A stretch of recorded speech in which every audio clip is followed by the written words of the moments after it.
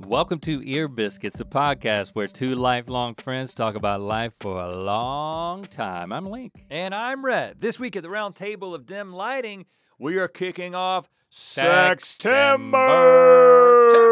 Oh, that's good. Have we done that before? Sextember. Man, we're having an incredible conversation with a qualified professional who knows all about sex. More than just a couple of boys have been having sex with the same ladies for a long time. And before you give Emily's bio, just want to say, hey, this podcast and this iteration of Sextember 2022 may not be for you. So use your own discretion if you want to keep listening. Well, the disclaimer you might is want to say why. The reason why is because we talk very specifically and explicitly about sex. Okay? So we're not holding anything back. We're not beating around the bush. Well, we're already there. So proceed informed, make an informed decision if you want to be a part of this. But I got to tell you, if you're up for it, this could be really encouraging. It could be really enlightening. It could be really educational. It could be really exciting. And we're breaking down the stigmas. We can talk about sex. Yeah. And we don't have to. Not just in September, but that is we don't have to apologize for it. Right. So give the bio and then let's get into it with Emily. Emily Morse is a doctor of human sexuality and a sex therapist. She's recognized as one of today's most insightful sex educators, challenging cultural taboos, misinformation, and awkward sex talks. Love it. To create a future where people can deeply connect and shamelessly embrace pleasure. Love it. She's the host of Sex with Emily, a podcast that's been going for a long time. 2005 and is what she told us. It might be the preeminent sex podcast. I'm going to say that it is the preeminent sex podcast. She's inspired millions of people to normalize sex and pleasure by creating a safe space where people can explore. And that's exactly what we did with her in this episode. We explored many topics. Yeah, right off the bat. Here it is. Good Mythical Evening has been rescheduled. You can still watch it. You can rent it on video on demand. That will be available from September 12th through September 18th. You can rent it up to 9 p.m. Pacific, that's midnight Eastern, and then watch that rental. So get in on the action, goodmythicalevening.com. It's really happening this time. Yeah! Emily, thanks for being here. Thanks for having me. Now, we talk about sex 1 month out of the year. You talk about sex all the time. Yeah. Well, speak for yourself, man. You talk about, okay, well, off the show, we'll talk about sex. And publicly every once in a while. You just go out in public and talk about sex? Well, on the street corners, yeah. Yeah. Okay. Yeah. Good for you, man. Well, okay.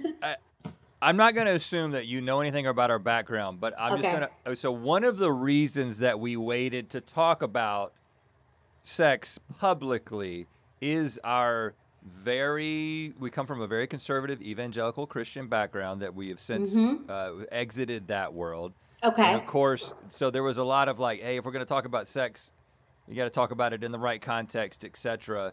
And so it took us a while to get to a place where it's like, hey, let's just rip the Band-Aid off and just tell people that this is actually how we think. And it's been incredibly freeing, to be able to discuss this stuff. But we haven't ever really discussed it with a professional before. Okay. We're just going off our experience. It's time. And all our experiences with one woman each. Oh, so, with your wives, with your partners. Yeah, that's right. You guys, well, especially, thanks for that background, because growing up in an environment, like, let me just say this. Most people on the planet are not comfortable talking about sex.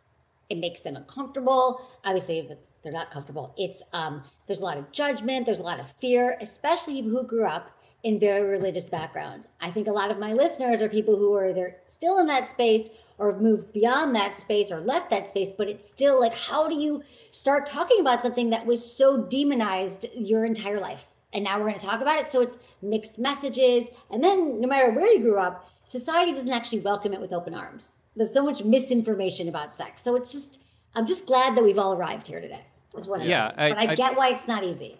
we're countering that now with just being totally open and saying, hey, I think there's a lot of health in just putting it out there, and that's why I just want to start by jumping into orgasms. Oh, okay, well. Can we talk about all types of orgasms? I want to have every type of orgasm that can be had, and that's what I want to. I'm sorry, That's Emily. what I want to get out of this. But you know what? conversation. There's no shame in asking that question, but it's just the way you framed it when you said, I want to jump into orgasms. That was how you could have said, let's talk about orgasms, you know.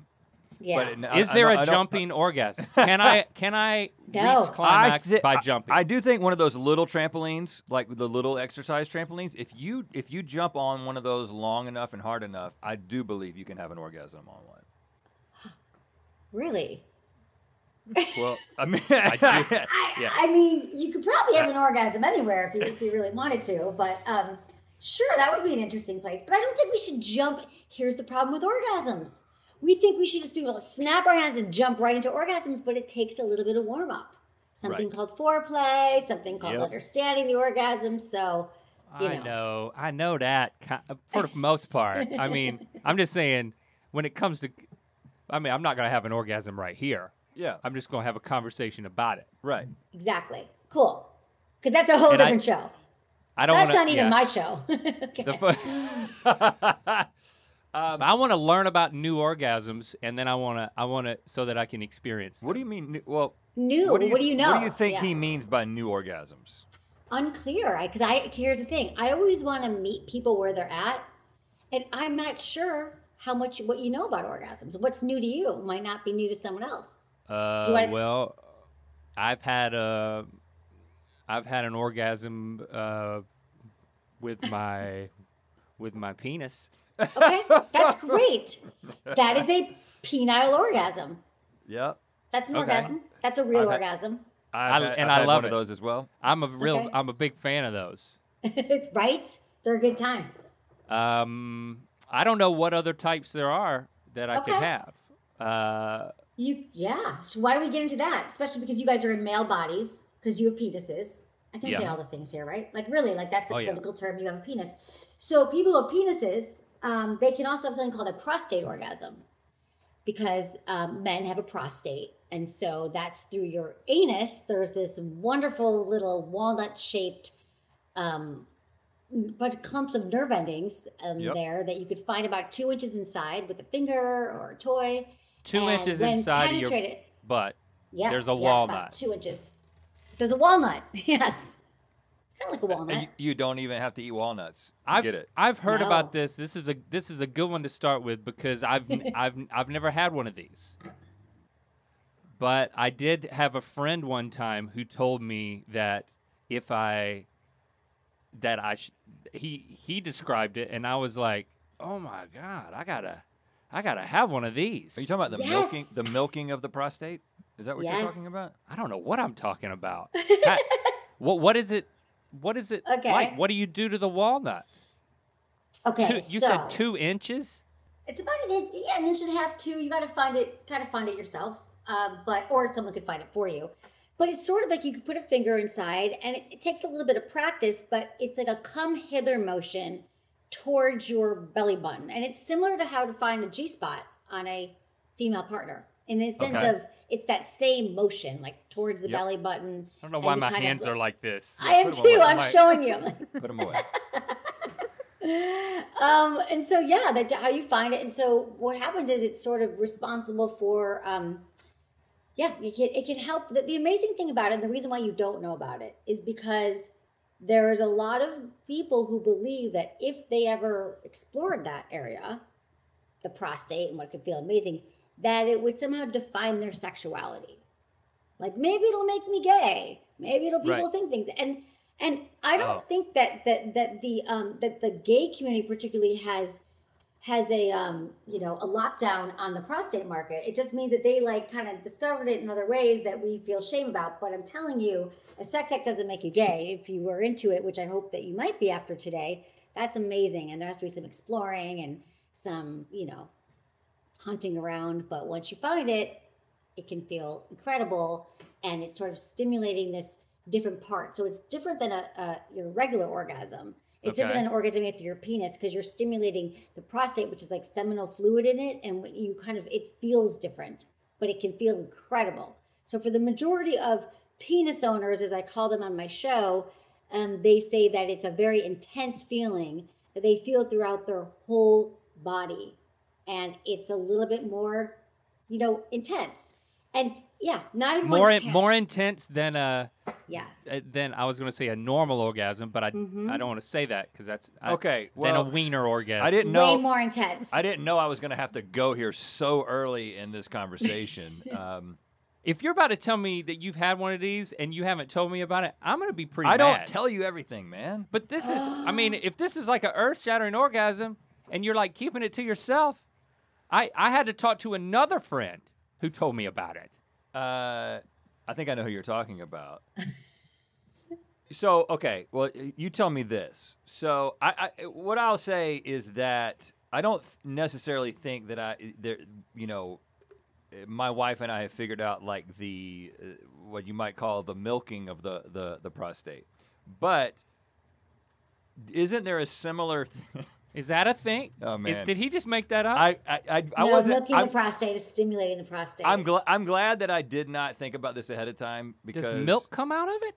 It's seminal fluid, dude. Seminal fluid comes out of where? Okay. Do you know? It produces the fluid in semen, but it's like the size of the shape of the walnut. But there's also the seminal fluid that comes out of it. Like so, we used to so call you ejaculate. Hold on, let me. I know a little bit about this. We used to call it pre when we were growing up, right? You remember that? Like, especially when you were like a teenager and you were hanging out with a hot girl and spending time with her, and then all of a sudden you get home. And for me, I honestly didn't even have to like.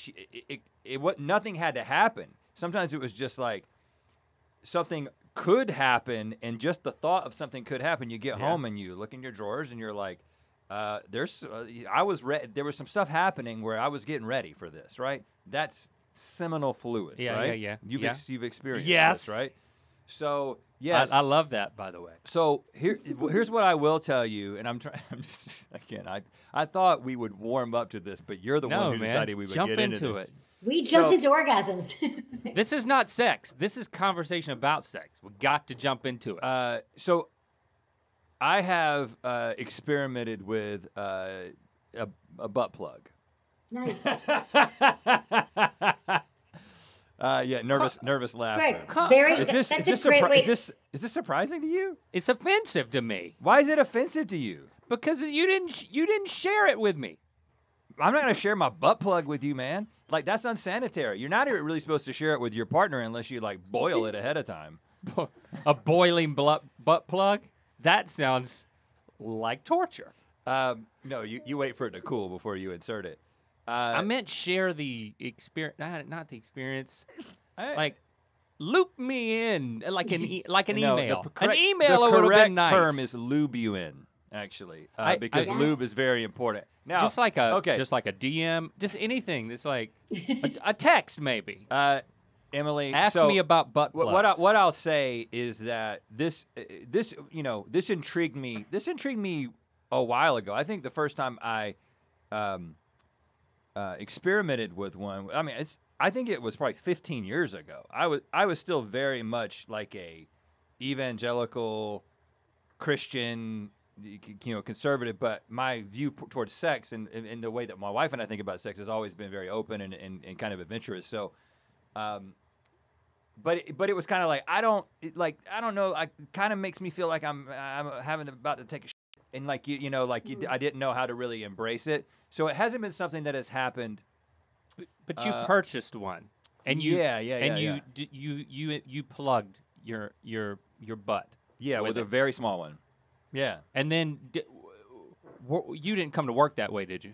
No, but I know from listening to Emily's podcast that there are people who will go to work and wear a butt plug all day, right? Yeah. Some people. You learned that from, people probably called in and asked, how long is too long to wear a butt plug?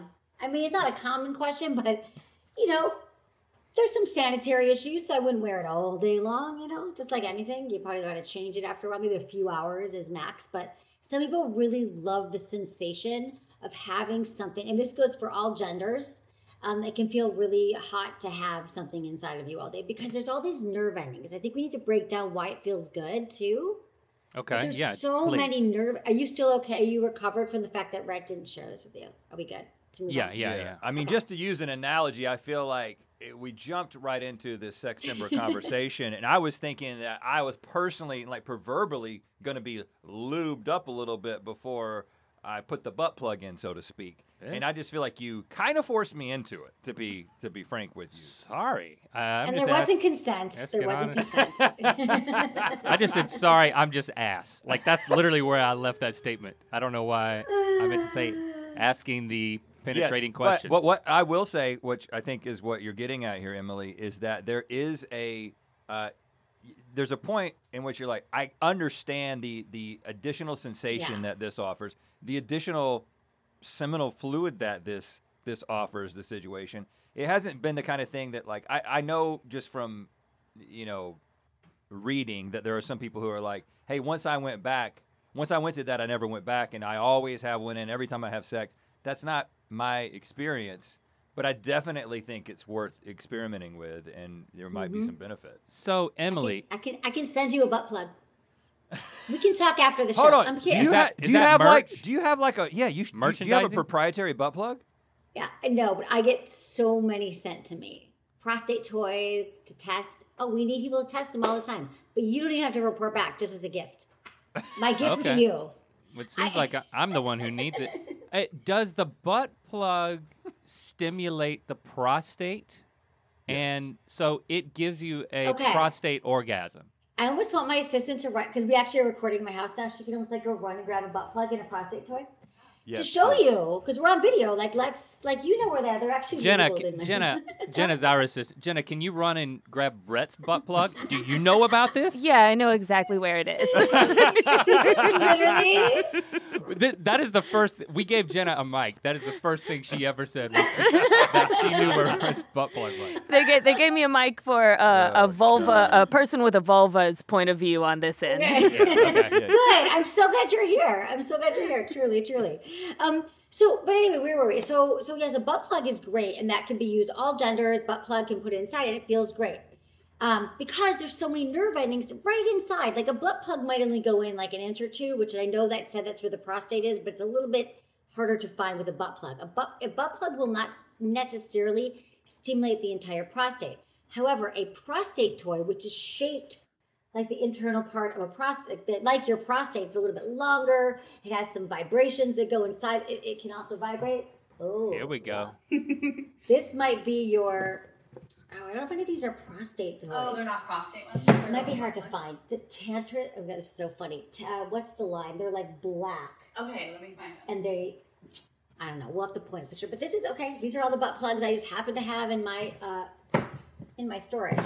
But, is that just a big box, or is that a big butt plug? Or does that have a remote control? Yes, you guys. So much has happened in these years. I'm telling you, Rhett, since you used your last butt plug, you guys, I can send whatever you're interested to. They also don't come in pink if you want like a black one or a blue one. But this is one by V-Vibe, but it has a remote control. There's other ones that you could use with your phone where it digitally, like you could send your partner. You can make calls with the butt plug. I'm not going to listen. I am not talking to my mom through a butt plug. If my mom calls me up while I've got that thing in me, I am not answering. Okay. No, I recommend that's a strong no. But you can have your partner control it from a phone. What happens with it? Just vibrates. So some of these vibrate, some don't. But you put them inside, and it just sort of like this one is this is by Revive. It's called the Ditto, and this one does vibrate. It goes inside, and this part also here goes inside. But this stimulates the perineum, which is like the taint, like a taint. Yes. Oh yeah. You know what the taint is? Taint your ass, taint your balls. Is that what they say? This part is really sensitive to men too. Like right.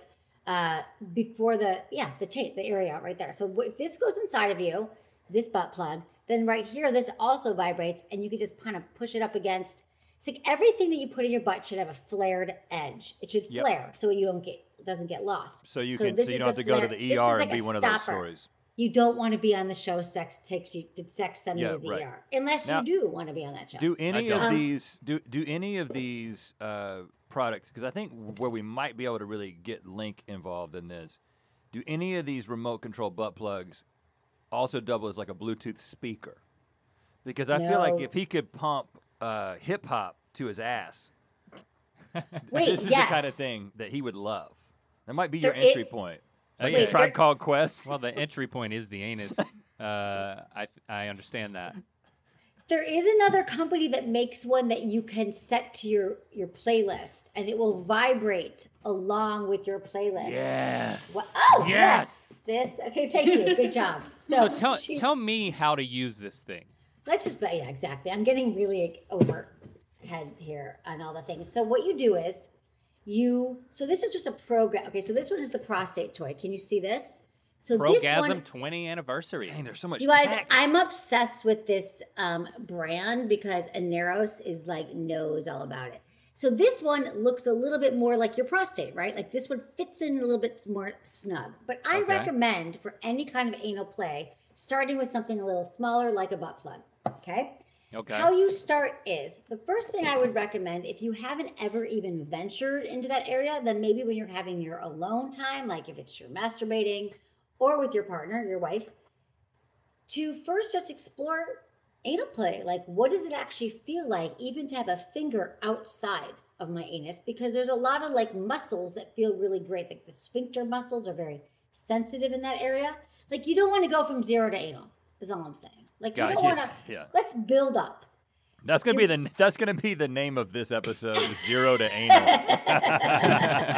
You're welcome. That's exactly what we did. Yes. So you want to start out with fingers, maybe your own fingers or your partner's fingers. You want to always make sure that your hands are clean, your fingernails are trimmed, you or your partner's or probably everyone's. And you want to use a lot of lube because the anus is not self-lubricating. So you want to make sure you use lube. And you explore and you think like, what? And you just kind of maybe use a finger. What does that feel like to even have something inside of me? I wouldn't go from like 0 to like a bigger toy at first. So you try that out and you go very slow and you communicate well with your partner and you're like, oh, that actually does feel good or might feel good. And then you can graduate to a butt plug. Again, you put that in slowly. There's a ceremony. When you graduate to the butt plug, there is a ceremony. There's a tassel and everything. Just so you know, I can send you my gown. Okay. Will your mom be at my ceremony? Yeah. My dad will be filming it with his little video camera too, because he films all my graduations. This will be one he's never like the likes he's never seen. Is there a question for you? I want to know: is there any other prep? Because once I start to talk about the good stuff, I don't want to have to go back and talk about the. Make sure that your bowel empty. Make sure that you don't need to go number to the 2. bathroom. Well, here's the thing. Hygiene. So we can talk about all the worries that people have, and that's one of them. Like first is like, is it going to make me like people will think I'm gay if I'm not gay, or that's not bullshit. That it matters. Yeah, we're over that. You're beyond that. Thank God. Okay, good. Okay. The other thing is about we hygiene. know what makes you gay, and it's who you are. Yeah, it's who you are, who you sleep with, perhaps would like make you gay. Not a toy. So after we feel good about that, the hygiene part is about just like cleaning out your bowel. Like cleaning, I mean, you know when you've gone to the bathroom and you haven't. So typically for most of us. Sometimes as I get older, it's harder to figure out. Let's not. I want to hear this part, but I don't want to dwell on it. Okay, go ahead. We're going to go very quickly. This is a barrier. Empty the bowel or not. Me. Okay, so we're going to talk about it. So you know, like when you've gone or you haven't, like if it's been 12 hours and you've gone, like let's say this is my natural bowel cycle. Okay, I've gone to the bathroom, I clear up. So that you're pretty much fine. If it's like, oh, I had a really big meal last night, I had lots of beans, rice, whatever, I haven't gone yet, not the best day to try it. Right. But there's also the enemas. So is there any more? Is there another level of clean? Like I'm a fan of cleaning all types of things. Matter of fact, but my problem is I clean things too much. Well, this is okay. Again, I happened to listen to the right episode, and so it's very fresh in my memory. Yeah? But I love this. The doctor that you were talking to, the first half of the anal episode, he has his own. Essentially, like he has his own anal douche. What's it called? Future. What's the name Future of Method. Dr. Evan Goldstein. Yep. Future Method. But I have a I have a bidet. Well, that'll take care of some of it. But, some of it. But see, here's the thing: is that okay? So I actually talked about. I think I talked about this on the podcast. Is that maybe I didn't? Well, but we're already here, so. Every once in a while, I told you, because you do the same thing. There's been a couple of times when you're about to travel. I know when I'm about to travel, and I'm like, I'm going to be on a plane today. I've got to get on. There's a connection. I don't like on a plane or really at an airport. Oh, yeah. So I'm a big fan of like do a little enema. Enema. The travel enema. I have to travel with an enema because I get all clogged up. So but here's the thing. I'm totally good with an enema. I love an enema. No, but see, I'm pulling you back from that because what I learned on Emily's podcast from the doctor that what's his name? Dr. Evan Goldstein. Evan Goldstein.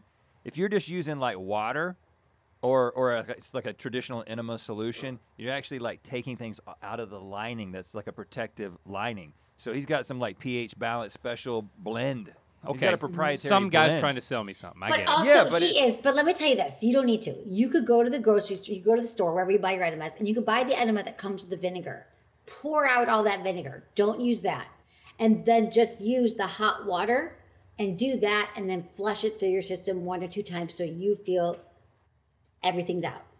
Okay.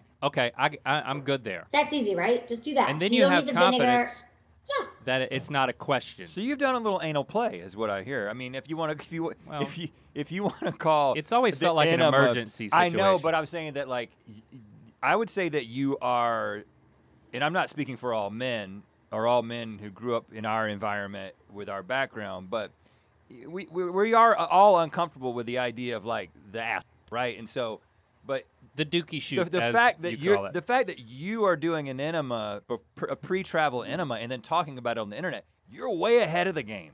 Right. You know, you're ready to go on to middle school and then the graduation into the butt plug zone. But the question, I'm gonna lap you, buddy. this is not a competition.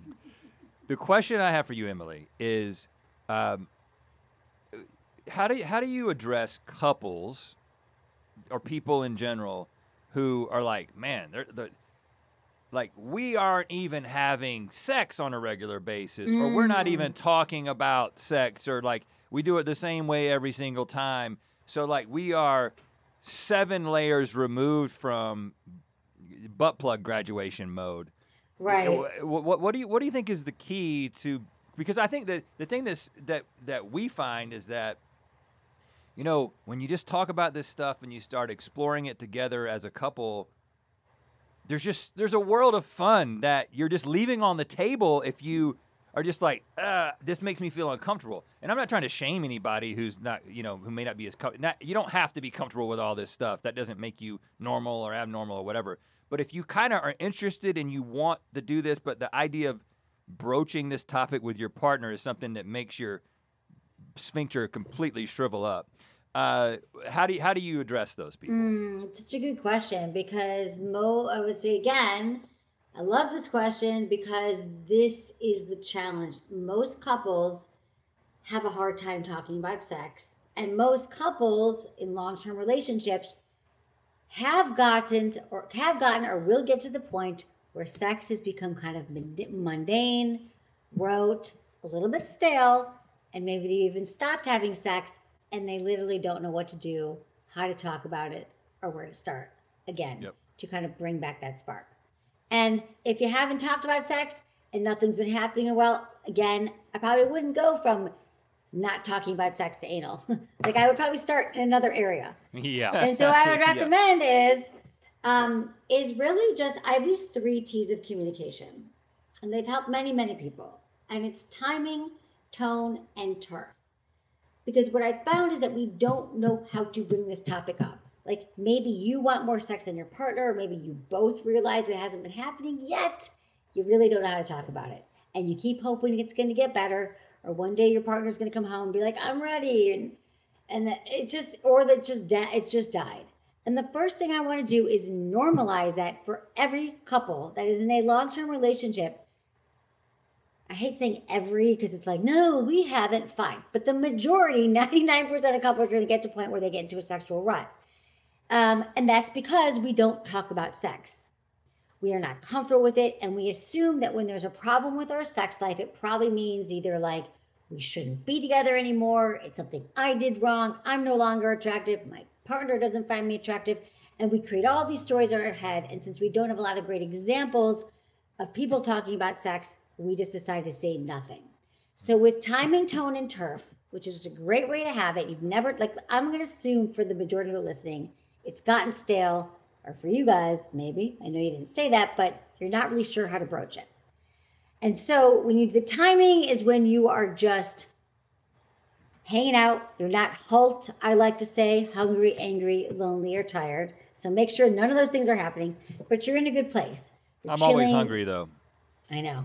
Well, one of them, at least. You're not so hungry that you're going to be cranky. Got it. And then, so that's the timing. Like, it's not going to be after the last time you got frustrated that the sex didn't happen, and then you're like, why didn't it happen again? No, it's that time. Yeah. And then your tone is compassionate and it's curious. And it's like, hey, I realize that we haven't talked about our sex life in a long time. And I realize that we probably both want to be great lovers to each other. So maybe we can start to figure out ways to talk about it. And I'd let you know that I'd love to find ways to so we can both get our needs met, be wonderful lovers to each other, have more satisfaction. And the conversation just goes from there. And then the turf is outside the bedroom.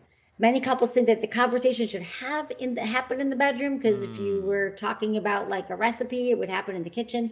But the bedroom, I deeply believe it should be for sleeping and for sex. So to have the conversations when you're like on a road trip, you're hanging out together, you're just in a good mellow space. So you're on my side. You believe no talking in the bedroom. Yeah.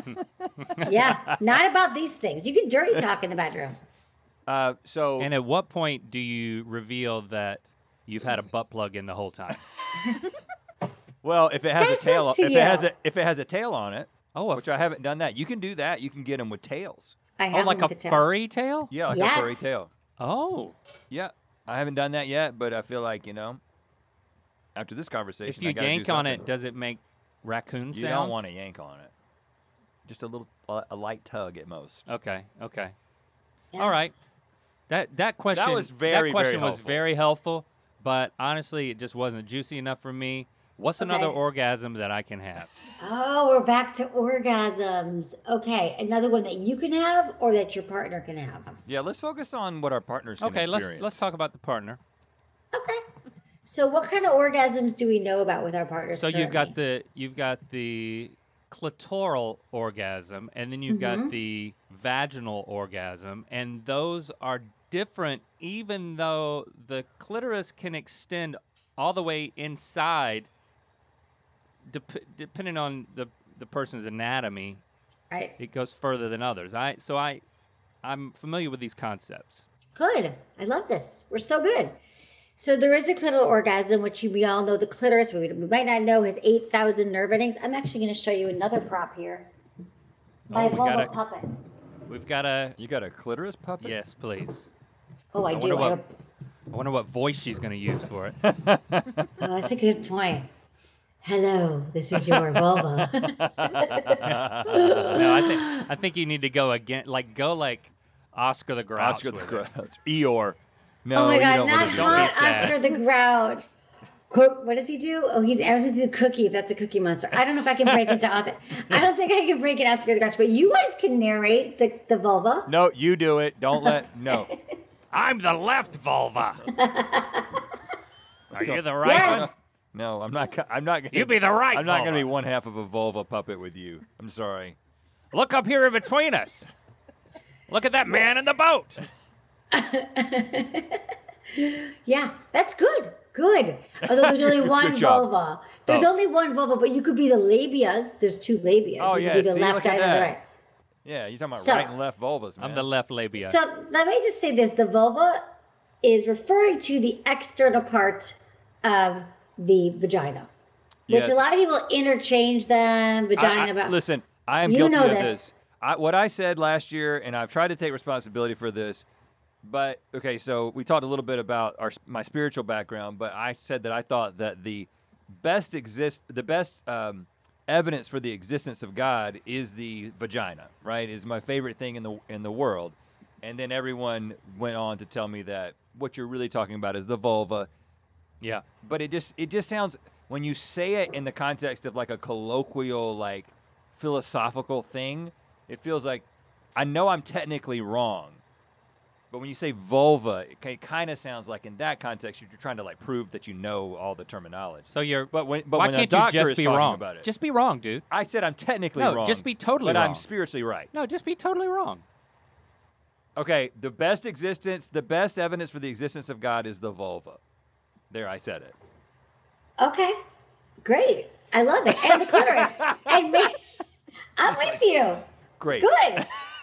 You're going to tell me that the clitoris has more nerve endings than the head of the penis. I've heard that. Nice. Yes. In fact, the clitoris has 8,000 nerve endings, and the penis, circumcised penis, has 4,000. Whoa, man. From an evolutionary standpoint, it's weird that it's separated from the insertion point. You know, it's like, because it seems like, again, just evolutionarily speaking, if you're thinking about procreation, that the insertion of the penis into the vagina should, like, why aren't the nerve endings down there? I wonder. This is such a good question. I am so glad you brought it up.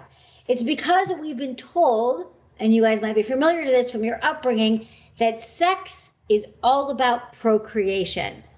Penis goes into vagina, we are procreating, sex happens, baby's born, and that's the only time we should be having sex. That is the marketing machine behind sex, that it's procreation. But what we've come to find out is that the truth is the majority of people with vulvas will not have an orgasm with penetration for exactly the reasons you're talking about.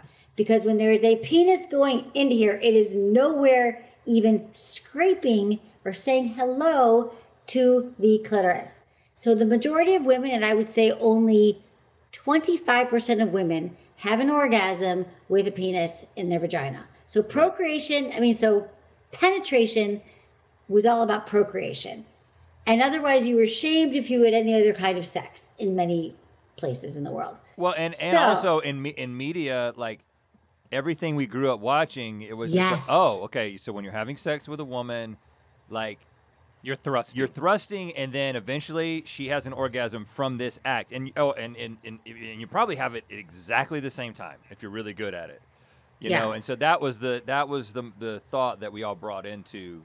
Yeah, fake news, fake propaganda. It's fake sexual propaganda was all about that. So what I'm saying is, but here's what I want to tell you. The good news is, so let's just say like these are the labias. This is the clitoral hood. This is the clitoris. But just so you know, and I think you mentioned this earlier, is that it has 8,000 nerves. I mean, you did mention that, but it's not just this little bulb. Do you know that the clitoris has legs that extend deep inside? So here's the actual clitoris, and it goes behind this structure.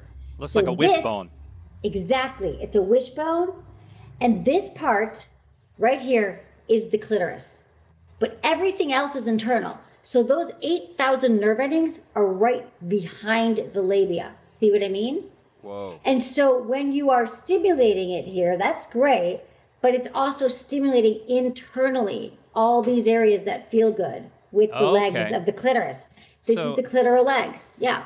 I think legs. that answers, if I go like purely scientific and evolutionary theory here, the developmentally the clitoris is comparable to the head of the penis, but then as a human develops, it either turns into a penis or it turns into a clitoris and everything else. Based on hormones in the process. Exactly. And I do think that so maybe from an evolutionary standpoint that like the clitoris has gone down there more than I realized. More than you realize. Yeah. The penis and the clitoris are analogous, truly. And I want to keep giving you merch ideas, but I just had another one. I think you need to start selling the clitoral hoodie. Oh. I mean, I love that. That just feels like it's going to sell itself.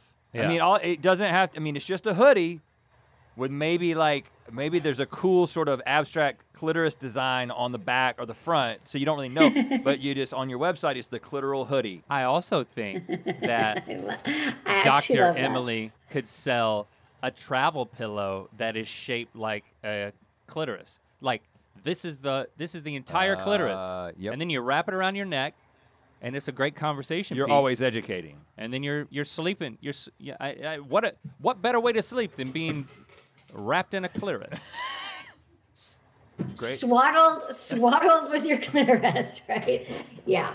So I love it. what do do you I do? what can I do that I haven't been doing? Well, but before you get to there, To the clitoris. because you didn't like that question? No, because I don't want to leave this subject yet because first of all, I'm going to have to. I mean, my wife is fine with me talking about a lot of stuff. I'll obviously have to ask her if I'm going to go ahead and just disclose some things, and then I'll ask her before we release this episode if this was okay. Perfect. I think she is typical of a lot of women in that I would say every orgasm has been a clitoral orgasm, but there has been over the past 20 years there has been the quest for the vaginal orgasm, right? Which is like, oh, I think it's about to happen. Oh, is it going to happen? And so, what do you think about that quest? Is that something that is it something that you should just abandon? Is it something? No. Okay. No, don't ever abandon the exploration of your bodies. And there's a lot of different theories around the internal orgasm, aka the G-spot. In fact, I sort of don't even think it's a spot. I think it's more like an area.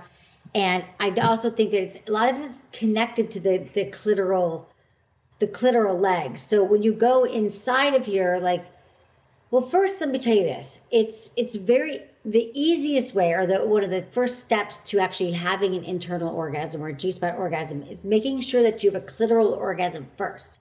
That you're already stimulated, you're already turned on, because then the blood becomes more engorged, you get swollen, you get turned on, and then you're more likely to be able to find the G-spot, which much like the prostate, is about 1.5 inches inside, using your fingers in a come hither motion, trying to find this little rough area, which could be like the G area.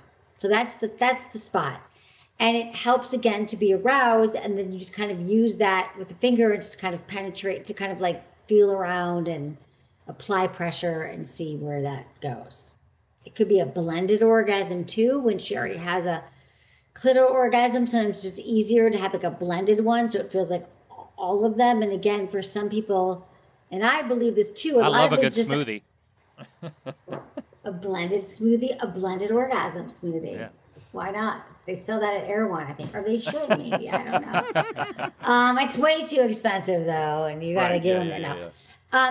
But yeah, so no, I think that with toys and with fingers and with talking about it, I think that many women can find this elusive G-spot, orgasm, but it's not going to happen through a penis for many. Like if it hasn't happened yet after 20 years, this has nothing to do with your penis. It has everything to do with the anatomy.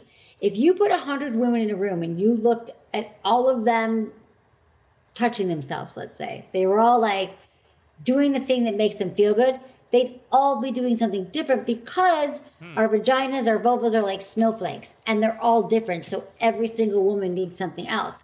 So it's a little bit that's cold. Gotta warm it up. It's like a snowflake. Well, in a room full of dudes, you'd see him doing different stuff. We knew a guy in high school that did a two-hand thing like this. He would he did that kind of thing. Yeah, he did. Remember he told us that? we didn't witness it, but he did choose to tell us. No, but he just told. I guess one of those conversations where everybody was just disclosing and they were talking about the double hand diamond. Yeah, well, Link admitted that he uses his left hand, which is just another piece of evidence that he's left-handed. He also holds a microphone with his left hand. Sorry if you didn't want me to share that. We could edit it out. And then another friend talked about the double thing. So I mean, guys do it in all kinds of different ways as well. Guys do it all different ways too. You're absolutely right. You're absolutely right. And so, right, we all do it differently, but have fun. And I also recommend couples to do this together. Like a mutual masturbation sesh is a super hot thing for couples to do, to be like, I am going to look at what I do. I'm going to turn myself on. You're going to do your thing. And then I'm going to there's two reasons why I love this, because you're going to see what turns your partner on. And that's really hot to see them touch themselves. But you're also going to learn, What are they actually doing? How do they touch themselves if they masturbate, which I hope they do. Yeah. And then you just learn. You learn and you slow down, and it's a process.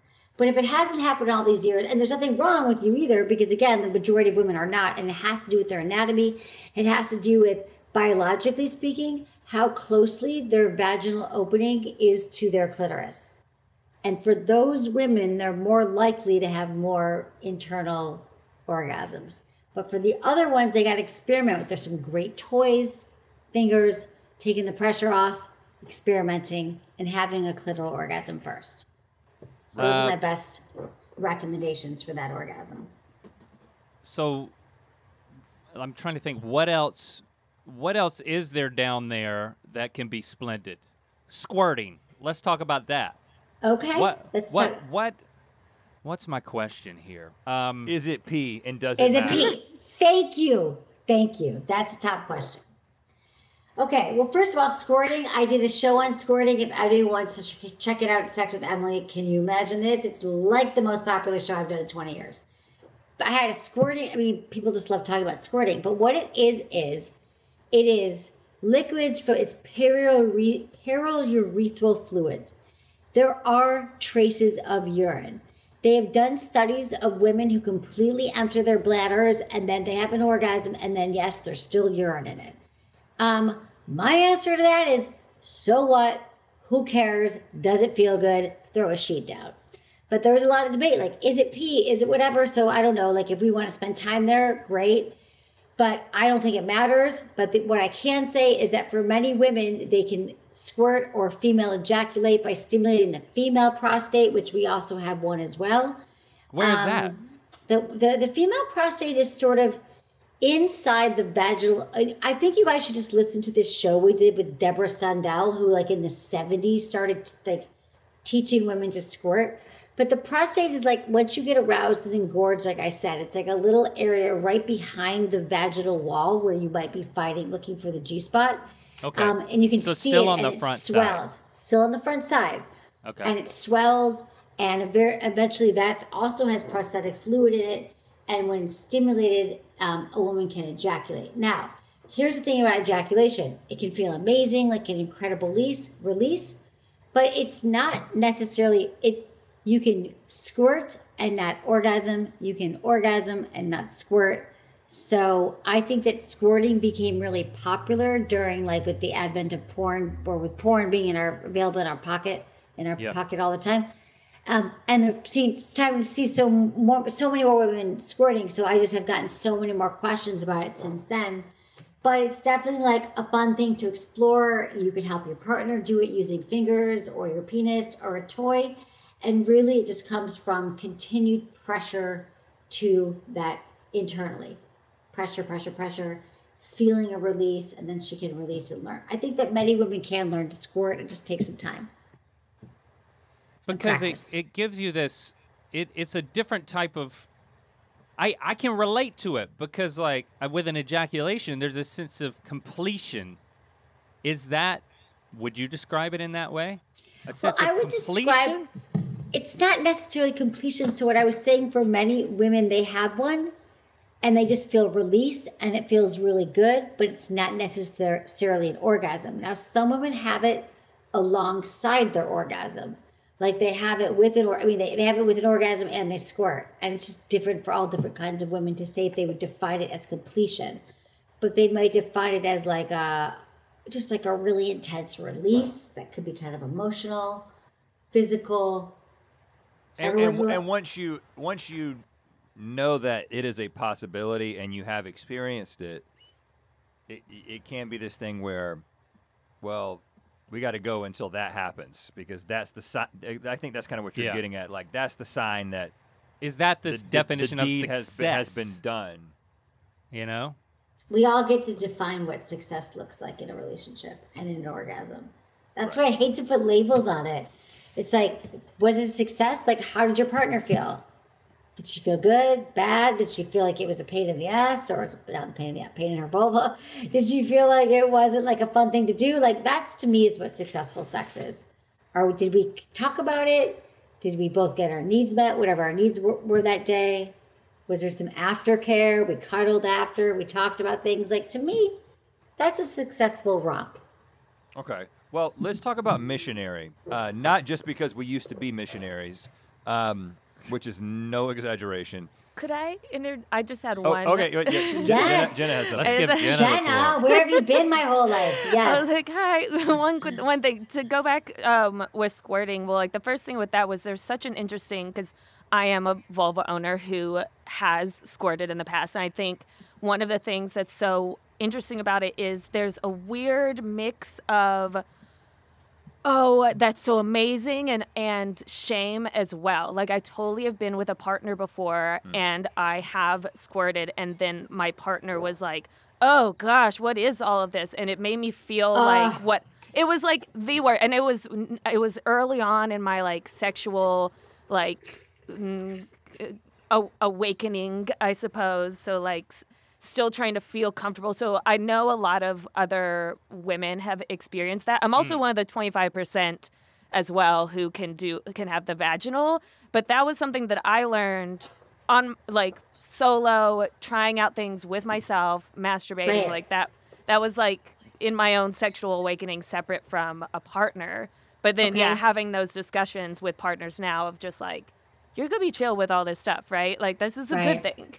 Yeah, I'm so glad you brought this up. You just brought up, like, so many great points. The first thing is that, like, yeah, a lot of us have been shamed by a partner. I once had a partner who's like, I remember, like, I got my period or something, and he was like, oh, God, like, we got to change the sheets and take a shower and, like, call 911. I'm like, are you fucking kidding me? Like, we just had great sex.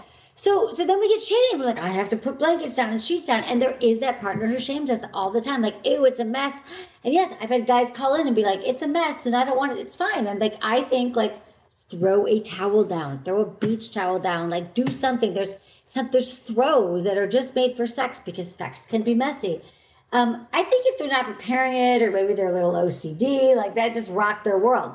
So I'm sorry you got shamed that way, but I just, again, yeah, we want to move on to partners that are like, bring it, like messy and hot and sex is all those things. And those are the partners that I choose to be with. But yet it's, you know, we all have people from the past that were like, that was not a good lesson not a good message that they sent me because now I feel shame about it.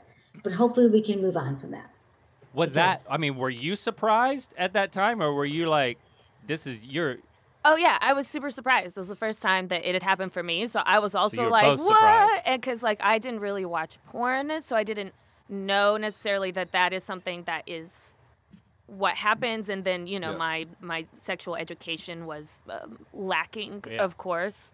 But then, I started talking to my girlfriends because my girlfriends and I are all super open with each other. And I started asking them, I was like, is this weird? He said it was weird. And then my friends were like, absolutely not. Him, like, that's amazing that happened to you. I'm so happy for you. And like, you can find that with somebody who's gonna be like really excited. But yeah, it was a weird, like, I had to just feel comfortable sharing the experience and feeling comfortable talking to my friends about it. And like, I think that's what I suggest for a lot of younger women who are starting their like sexual journey is like, talk to your friends. Like, as soon as I started talking to my friends, we have the best conversations about it. Like, it's great. Yeah, it's great. That's exactly it.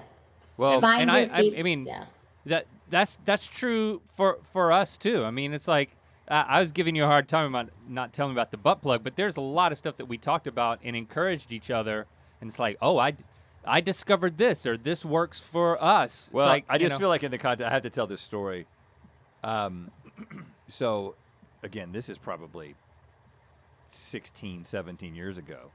When me and you were emceeing Big Break. Okay, so this is when we were in it to win it on the Christian missions, side, right? And so we were emceeing this conference for Campus Crusade down in Panama City, and it's basically a bunch of college students coming together, and then they go out on the beach and try to talk to people about Jesus. And so we're up there, like, we're leading the thing, doing our comedy stuff in front of all them. Does that make you horny? And at that conference, Because you know, the cool thing about it when being on staff is like, oh, we get to stay in this nice hotel, and like me and Jesse get this time together, right? And at that time, I don't think we had. Maybe it was before we had kids, or we left the kid. I left Locke at home. I don't know. But anyway, at that conference in that hotel was the first time that we ever experienced Jesse squirting. And again, I even though I was a good Christian boy, I had watched enough porn to know exactly what had just happened, and I was like, yes, you know, like. But yes, it was just so funny that it happened in the context of this place. We've talked about squirting before. Yeah. So yeah, this thing is not news to me. But and then for me, you know, I have this reputation of being like some people might say OCD or OCPD or like they, you know, but I'm, you know, and I am a clean freak and I like things, you know, certain. I take joy in cleaning things and ordering things and organizing things. But when it comes to sex, there was a decision that I made that was, I don't know when I made it, but it was a long time ago. And I think it was a result of the conversations that we were having. And it was just like, you know what? This is fun. This is an adventure. This is a place for play. This is a place for discovery. It's not about, you know, as long as you're both on board and you're communicating, there's the world is your oyster. And so that was kind of my approach. And then saying, you know what, there's something that my knee-jerk reaction might be, oh, this could be dirty, or you could see this as dirty, or you could see this as gross. It's like, well, and that was the advice that we were getting. So the one piece of advice that I got from somebody who actually talked to both of us before we got married, who was in our lives at the time, was, and again, I think, you know, as much as we talk about our Christian background, the thing I will say is that we did come from a particular tradition in which, even though there was some very restrictive views on sex and who sex could be with, it was obviously only between a man and a woman and only in the context of marriage. That was sort of the pretense. But within that, in the confines of that, there wasn't a whole lot of shame. It wasn't as shame-based as it is in a lot of traditions. So I'll say that. That's why I think that we ended up having pretty good sex lives from the beginning, because we got kind of lucky with the specific people we were talking to. But one of the things that I was told from somebody who kind of mentored me was like, everything's okay, but just stay away from the butthole. And that was his one piece of advice. So and it was not grounded in anything. Yeah, so I think that is an idea, and that's just not a Christian idea. That's a cultural idea. So we're back to that. But in general, I'm glad to say that I've reaped the benefits of checking any sort of I don't know what the word would be, like just my resistance or hesitancy at the bedroom door and saying, you know what, this is a place for us to have fun together, and so let's be adventurous, and let's see what we can discover, and that's led to a whole lot of fun. I think my tendency is actually to just find what works and just go back to it. You know, like I'm a creature of habit. Like if I find the right answer, or if I you know where the gold nuggets are, I'm gonna go back to that same mine. You know, so I think there's a discipline to saying, okay, I'm gonna keep working at this. I'm gonna keep building skills and experiences, and that there's a level of commitment and energy involved in like continuing to prioritize your sex life, right? Yeah. Couples exactly. Like couples have to continue to build a dialogue around sex, and the more people talk about it, it becomes way more comfortable.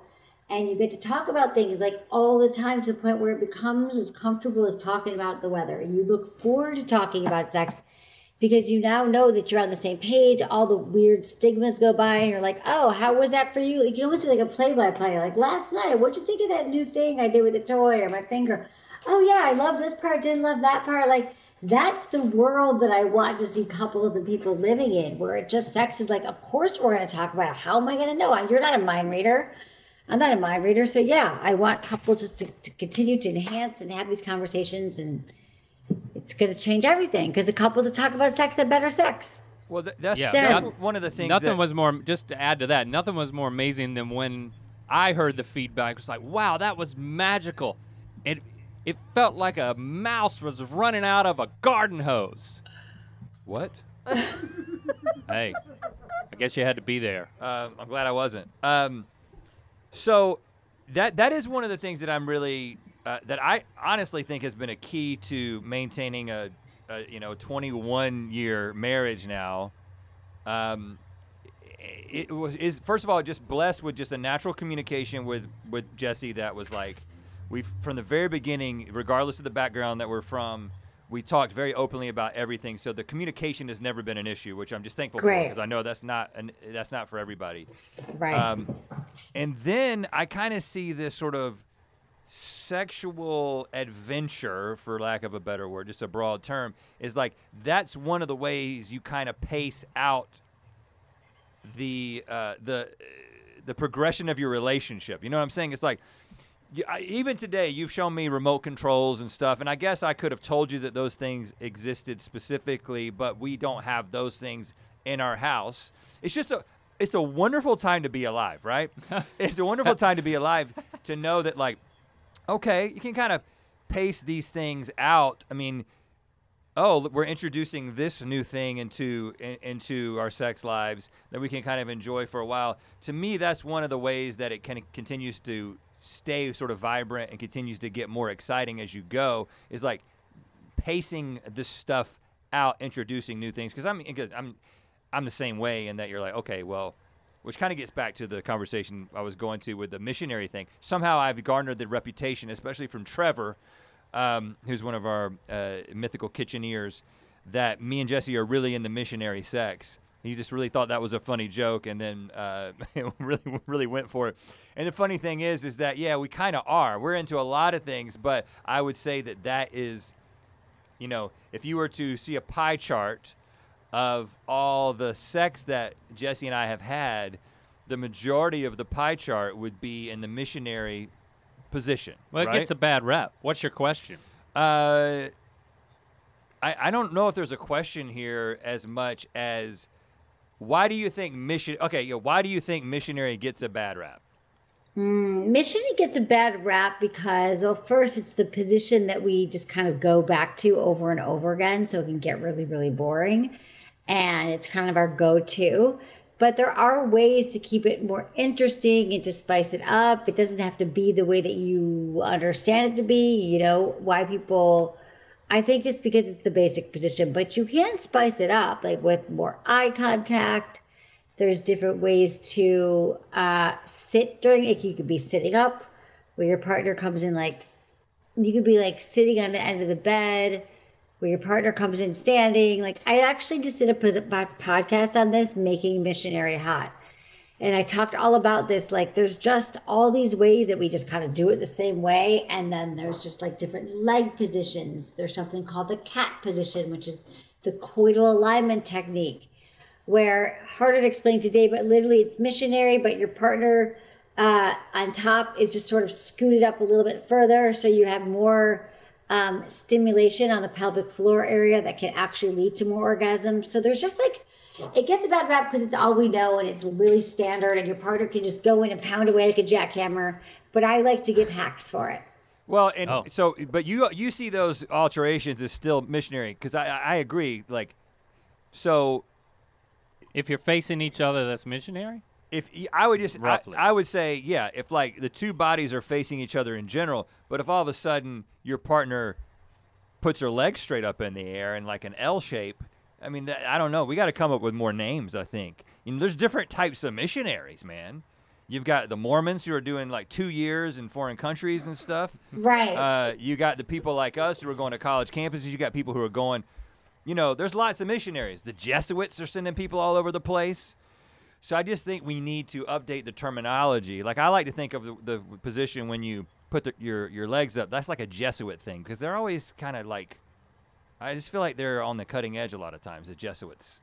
I don't know, maybe it's just my lack of experience with Jesuits, but they just seem like they're like smart and like doing things. So I call it the listen to the ears. No, I meant to say I call it listen to the feet. No, because the feet are by your ears. Yeah. It's like, it's like what are the feet saying? What are the feet saying from right here? Okay, Emily, this has been very enlightening. You've got so much knowledge. We came to a gentle landing with the missionary. Well, I would say, to use the prostate analogy, we would like to milk you for just a few more facts, a few more tips. That didn't come out great. But this is a safe space. So if you could give us 3 sort of parting tips, sex tips for everybody that are like, okay, if you can remember these 3 things to take with you that we haven't talked about. Okay, so I would say foreplay starts after the last orgasm, meaning we foreplay all day, continuing to keep that spark alive. A lot of couples are like, we had sex, we did it, and then the next time you come together, you're like, we don't feel as connected. So send a sexy text in the middle of the day, like talk about your sex life. Keep sex top of mind. Make your sex easier. Can you dictate that text to me right now? No, okay, I got it. What's the next hot tip? I mean, the next one would be, I would say communication is a lubrication. The more we talk about sex, the better sex we're going to have. That would be like my timing, tone, and turf stuff, information. And the next thing I would say is slow everything down. Go 5 times slower than you think. Sex sometimes moves way too fast. And if we like slowly kiss our partner, we slowly undress each other, we move, like we just sort of put more intentionality and more presence with our partner, I think that we'll find a lot of us will be having more successful sex. That's good. Those are good words. You know, you should have like a show or something where you talk about sex because it just feels like every time you say something is very insightful and like based and like grounded in facts and evidence-based. You should really think about that. I should. You know what? Thank you. That clitoral hoodie thing, you gotta run with that. Too. That is genius. I wrote it down. All right, then travel pillow's mine. Yeah. I'm taking that one back. As long as you just send us a couple or 4, send us 4 clitoral hoodies when you come out with that. That's all we ask. Done. Thanks so much, Emily and Rhett. Thank you for having me. Do you have one in right now? Just be honest. Do I have? No, I don't wear the butt plug to work. But if you want me to start, I will. No. Not yet. I'm gonna just keep asking myself. Thank you, Emily. Thank you so much for having me. This was fun. Yeah, hope you learned a lot, listener. Well, that was fun. It was. I love talking about this stuff. I don't want it to necessarily be every single episode, but there's just something about saying that, like, hey, you don't have to feel shame and embarrassment when you say things and talk about these things. It's not an easy thing. It's not an easy barrier to overcome. I love the fact that for the second year in a row, these conversations kind of bring it to the forefront of my mind and say, all right, I'm gonna give a lot more attention to sex and think of new things, be exposed to new principles, techniques. Well, you seem to be. So yeah, I'm actually I'm very excited to go home today. I will say you took issue with me not telling you about my butt plug experience, which, boy, I mean. Maybe you did, and I blocked it out. First of all, maybe I wasn't ready for it. First of all, I think I have told you about it. Secondly, what are those people on Tumblr that think me and you have sex with each other going to do about this? Like, what are they going to, like, how do they, I don't think about those people. But the thing I really want to ask you is, do you want me to tell you every time I do something new? Is that what you're asking? Yeah. Okay. Yes. All right. Do you want me to send you my old butt plugs when I upgrade to new, more technologically advanced ones? No. Okay. Do you want me to tell you? See, because, I mean, I try things new too. Like, just because, I mean, there's plenty of things I'll try. I need to think about it. But I am up for, I believe you, man. Every day I'm up for more than I was the day before. I believe I'll put it to you that way. thank you again to Emily Morse, Dr. Emily Morse. You need to listen to her podcast. You know, I kind of knew of her, but I had not listened to her actually talk about this stuff. I obviously listened to some of her podcasts before she came in here, and I was just like, man, I should be listening to this on a regular basis. Like in just a couple of episodes, I felt like I was like, man, like this is been missing out. I'm a man who has sex with my wife, and I just feel like there's this treasure trove of information. But she doesn't just have sex with Emily; she actually just did a master class. So.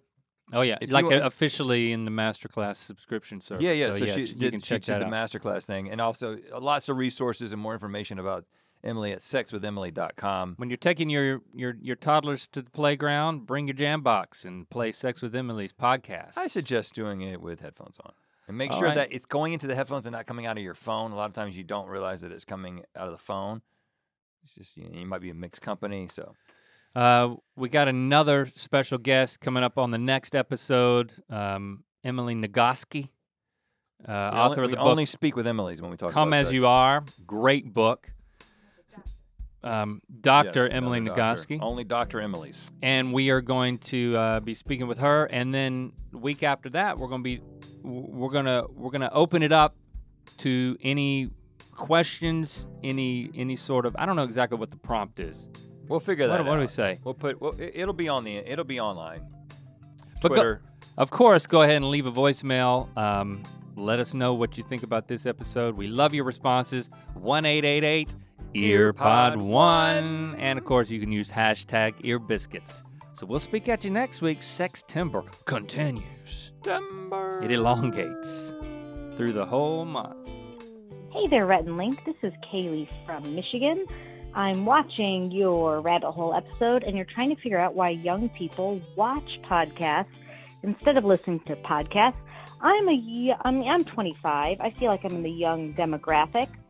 When I am watching a podcast, it is because if I listen to it, I will start thinking about other things and then miss potentially like 20 to 30 minutes of the podcast, and then I have to like rewind and re-listen to it.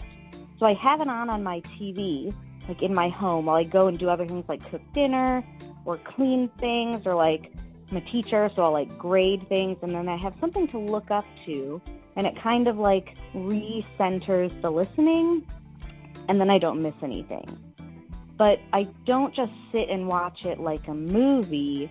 It's just like on in the background. So I'm listening technically like a regular podcast, but my eyes have something to focus on.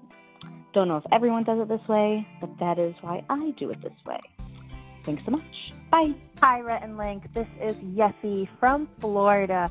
I just finished listening to Locked, going to a university in Florida, and I wish them the best. I'm from Miami, so University of Miami Hurricanes was in my childhood. I graduated from the University of Florida, so I'm a Florida Gator, and I married a man who is an FSU, Florida State University Seminole fan. So Florida baby through and through.